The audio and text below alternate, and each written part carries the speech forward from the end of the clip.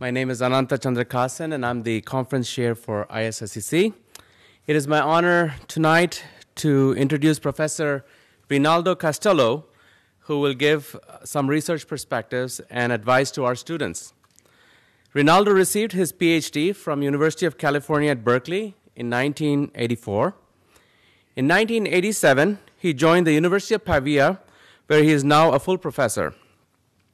In 1998, he started a joint research center between the University of Pavia and SD and was its scientific director until 2005. He also promoted the establishment of several design centers from multinational IC companies around Pavia, among them Marvell, for which he has been consulting from 2005. Rinaldo has been a member of the Technical Program Committee of the European Solid-State Circuits Conference since 1987 and of the International Solid-State Circuits Conference from 1992 to 2004. He was the technical chairman of ISSCC 1991 and the general chair of ISSCC 2002, also served as the associate editor for Europe for the IEEE Journal of Solid-State Circuits from 1994 to 1996. From 2000 to 2007, he has been the distinguished lecturer of the IEEE Solid-State Circuit Society. Rinaldo was named as one of the outstanding contributors for the first 50 and 60 years of ISSCC. He is co-recipient of a number of awards, including the Best Student Paper Award at the 2005 Symposium on VLSI, the Best Invited Paper Award at the 2011 CICC, and the Best Evening Panel Award at ISSCC 2012 and 2015. He was also one of the 2 European representatives at the Plenary Distinguished Panel of ISSCC 2013 and the Summer 2014 issue of the IEEE Solid State Circuits magazine was devoted to him. Professor Castello is a fellow of the IEEE. It's really an honor to have him here tonight to give some advice to our students, and we look forward to hearing from you.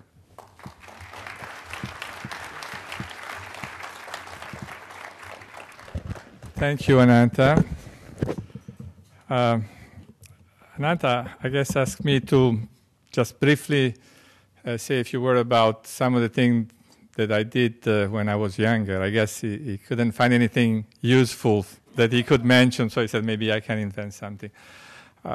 Basically, I started sort of with the early switch capacitor filter at Berkeley. I don't remember even the time. I think it was something in 77, 8. I can't remember exactly. And I was there when analog CMOS was starting to shape up. Paul Gray was guiding us, at least in my case. At that time, switch capacitors were probably coming out a bit of fashion, and more the A to D were coming up, and I was sort of on the at the end part of that. And then, if I have to think a few things we did, the one thing we did there that remained, I think, significant was the finding the sort of fundamental limit in the switch capacitor filter that then were kind of reused over and over, not exactly, but they were still being the base for the more general other analysis and fundamental limitation of filters, probably. If you go and scratch it down, even in the VCO and the A to D and things like that. More recently, I think the use of MOS varactors to tune VCO was sort of one of the things that we started together with the group of Tom Lee in Stanford. And I think we were among the first one, probably the very first one to implement it, maybe not the first one to propose the basic architecture of wireless that is now becoming total standard, that has a transconductor and a passive mixer and then a baseband. And so those are a few things that I was trying to think, what did I do somehow useful, and that's maybe there was some use to that. Okay, so now let's go to the talk. I have to say that it's a great honor for me. At the same time, it's a bit intimidating. Usually when I do this thing, I'm very relaxed. I don't know why. But in this case, somehow having the responsibility of giving a message that might influence people make me more nervous than if I simply had to report things that I have to do. So you probably see me not as as relaxed as I should. So anyhow, let's get to the presentation. I hope now it's usually I never know which one is the forward or the back. Okay. Here is sort of, my presentation is very much like a typical presentation. People can talk freely. I cannot do that. I have to stay in my field and try to give you a structured presentation. Otherwise, I won't be able to do it. So what I try to do is try to give you some guideline. Now, take guideline always. Probably the first guideline should be very careful about believing in guidelines. But I mean, given that I have to give you some guideline, this is what I try to come up with. So here is a list of things that I will try to talk quickly. As they told me like usually, like for a priest in church, the best quality is to be short. So I'll have to speed up. So use intuitive understanding was one thing that I thought was important, but not oversimplify. And I'll make an example, try to make it fast. Learn from other application. Leverage technology again, but remain critical. And then broaden your know-how and be visionary, but remain critical. And then I have this slide. It's a very final slide. It's a kind of a preaching slide. I try not to be too much of a preacher, but I had to, where I say, take some guiding principle and try to and I'll give you a few examples. Okay, so the very first thing here is going into circuit thing and says, intuition is crucial, okay? But intuition can lead you to mistakes. So intuition can go one way or the other. So to prove that to you, maybe, I kind of created this kind of a thought experiment where we have 1, 2, 3 op-amps. And the first one is a Miller, simple two-stage Miller. The second one is a nested Miller. And the third one is a nested, double-nested Miller. But what I did almost like in Italy, they do this, like playing with the 3 cards. Now, which is the queen? So what I did here, I left the same output stage. So the output stage is the same for all of them. But further than that, as I increase the number of stages, I change the gain for each stage such that the frequency response of 3 cases is exactly the same, almost exactly the same. That's a SPI simulation that showed that you can have the same gain at DC, the same bandwidth, although the structure is different. So then my question is, what's the output impedance and how that varies with frequency? And then the way I calculate the output impedance is shown there on the left, and I say I'm taking a output stage, which is the same for all of them, and I have to multiply to compute the admittance, actually, not impedance, so that doesn't matter. One is the inverse of the other. I take the GM of the output stage, and I multiply the GM of the output stage for the gain from the input to node A. Now, a misleading intuition could tell you I have the same output stage for all of them, I have the same gain from input to output from all of them, I should have the same input to A gain for all of them, so I would expect the output impedance or admittance to be the same for all of them. Actually, if I ask the simulator, that's what I'm getting. So their intuition with no simulation could have been very dangerous. Now, is there a way to make that instead the result of some intuitive, correct intuition? And the way I say the correct way of being intuitive is to say, how do I measure output impedance? I could do it by injecting current and measuring voltage, or by injecting voltage and measuring current. If I decide to inject voltage and measuring current, injecting voltage is applying a voltage source, which is an AC ground. Okay, if I had injected current, it would not be. If I have an AC ground, all my Miller capacitance are now grounded. So if you ground the Miller capacitance, then the slope is going to be 1 for the 2 stage from input to A, 20 dB, 40 for the 3, and 60 for the 4 stages. So and the poles will be moving like that. So looking at the output impedance in one way or the other actually could make it much more simple. And being very quickly at believing it to intuition could have gotten you completely out of track. So the message here, and maybe I was so quick that you couldn't really follow me, but I'm not trying to teach you circuit. I'm trying to tell you, be careful. Intuition is crucial. Okay, you always have to verify your intuition, but if you wanted to design something, you can't just ask the simulator, at least you cannot now yet, and tell him to change things. You have to understand what the critical point to be constructive, but be careful about the intuition. The next step was learn from other applications, okay? As we get into something else, and I made a few silly examples there, we enter in new things, and oftentimes those new things can really benefit very much from things that you know very well about. For instance, a VCO topology can very much be linked to a PA topology. A TDC topology can be very easily linked to an ADC topology. And a sigma delta, although it's a much more complicated in nonlinearity, but in AC small signal analysis can be linked to op-amp topologies. And more recently, narrowband wireless transceiver can be explained by NPAT concept. The point is there is a lot of knowledge that we have, and we can often reuse that knowledge into new things instead of really starting from zero, okay? So that's another message I wanted to pass on to you. The other message was learn from, leverage the technology evolution. The most classical example for somebody like me, they used to tell us, oh, come on, you people talk about switch capacitor, but switch capacitor was made by Maxwell. The only problem, Maxwell didn't have the technology to make it work. And in fact, even when bipolar technology was available, because of the fact that we didn't have a good switch, at some point something clicked, and something which was very old that was made possible by the technology. There is many other examples, okay? Digital intensive is very, very fashionable, okay? That's another thing that I may want to warn you, watch out about fashion sometime, okay? Fashion can be dangerous. Background calibration, digital PA, those are very fashionable things. Time domain processing, it's ADPLL, very good thing. A VCO-based ADC, a bit more recently. Current mode operation was fashionable sometime in the past.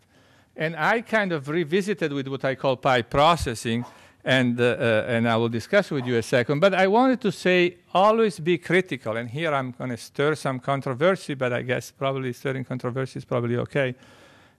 Digital intensity design is good, but we have heard about software-defined radio, software-defined radio for ages. There's still no software-defined radio, any of the chip of the things that you carry in your pocket, on your bag. Okay. At the same time, ADC-based wireline transceiver, certainly there is many of them, but there are applications which, if you can do it in an analog, you're still going to win because you have 300 of those things to put around. So don't rush too quickly to the fashion, okay? If I want to apply to my own experience is that when I finished my PhD, CAD was exploding. At Berkeley was the center. And I was told, you analog designer have few years of life and then the machine will take over, so you better start learning high-level language. I didn't learn high-level language because I knew that was wrong. I didn't have the characteristic, and I said I did too much work to change, but definitely was a wrong view, okay? So don't rush too much. Time domain processing is another important thing I said, but here I'm stirring some controversy. Time domain processing, soon there will be paper coming out, the one paper from one former student of mine, Antonio Ricidini, that proves that time domain processing, sure, delay has gotten so much better, but if we're talking about dynamic range, you can prove that it's not better than voltage domain at the fundamental level, okay? So be careful about making certain conclusion, although there are applications where it can be extremely useful. And then the current mode. The current mode, I have my view, and the current mode, it was fashionable some time ago, maybe you're too young, but if you think about current mode filters, I'm strong enough to say they don't exist in IC because the state variable that you need when you filter, you need memory, and memory implies state variable, and the only state variable that we had at that time was capacitor voltage. So no matter what you do, you ended up having to have voltage, okay? And the principle holds. The current can go from 0 to infinity. The voltage can only go to 2 volts. At some point, the state variable had to go to 2 volts, and the fundamental limit was still again that one. So careful about that. But more recently, I was fascinated by the concept of pipe processing, which is a current mode processing. So there is good in potential. And the example of pipe processing there made intuitive is that a pipe, an MOS transistor is a pipe. And is, in principle, a non-leaking pipe, while a bipolar transistor is a leaking pipe. Means that whatever comes from one side exits on the other side. Now, if you have something for which you can avoid any leakage, if what's coming in here comes out there can be no noise, no distortion, because noise and distortion are something that are at the output that were not at the input.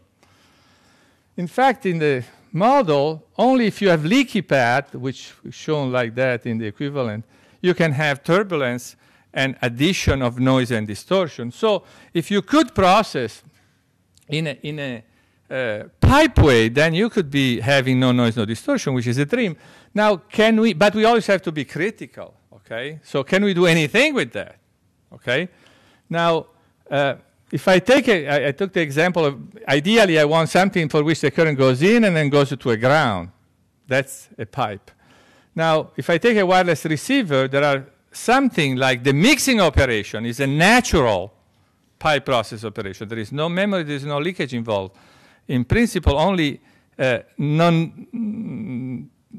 say parasitic leakage, but I don't have to do anything. But if I take power amplification, then amplification power takes voltage. So, and worse, if I take source matching or if I take filtering, then by definition I need to leak something or I need to have memory, because filtering means I have to take something out and not let it go to the output. So those two seem to be not prone to pipe process. However, we can broaden our view and be visionary, and maybe we can force into pipe processing some of these concepts which seem to be inconsistent.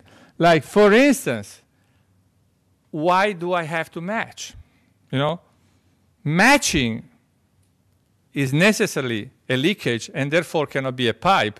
But without matching, in some cases, if the system allows, if I have courage enough and vision enough, and an example here is like a common base with a transformer coupling where we change the gain of the transformer, and we go try to see what's the gain, the noise figure, and the IP3.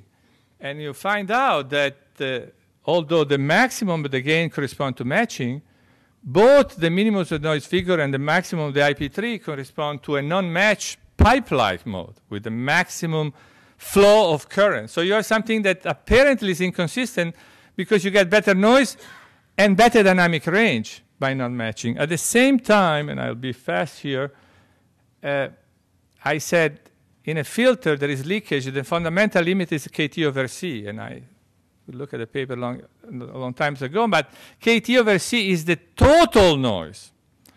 Now, if I care about the noise in some part of the spectrum, like when I do again a wireless receiver where I care about the noise in the band where the signal is, I can create situation where the noise is shaped in such a way that overall is KT over C, but the part that bothers me can be much better than KT over C.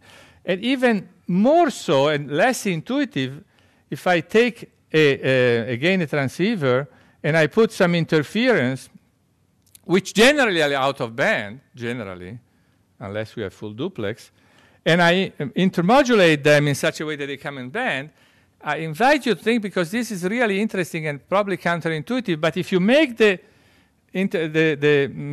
interference term, the intermodulation term, to fall in band, it will follow exactly the same high-pass behavior as the noise, because that interference term cannot go inside the pipe if there is no leakage. But at that frequency, the pipe is not leaking, so the interference doesn't know where to go and doesn't go anywhere, and you don't have the interference. It seems miraculous.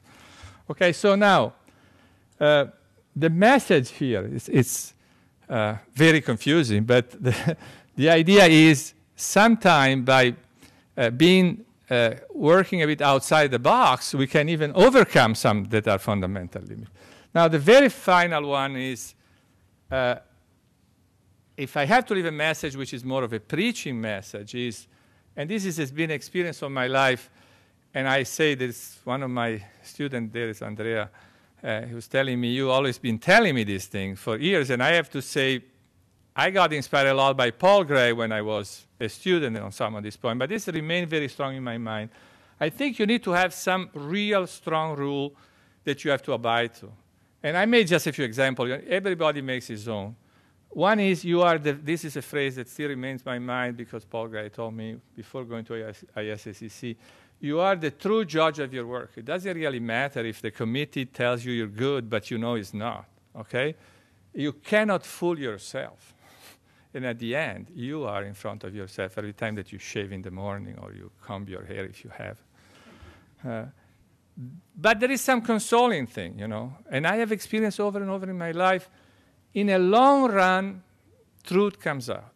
There might be moments in which you say, oh, that guy is cheating. It's not, oh, I get mad. But I think my experience is that in the long run, substance comes out. The truth comes out. It's a real experience that I've touched. Teach with your example. Credit people.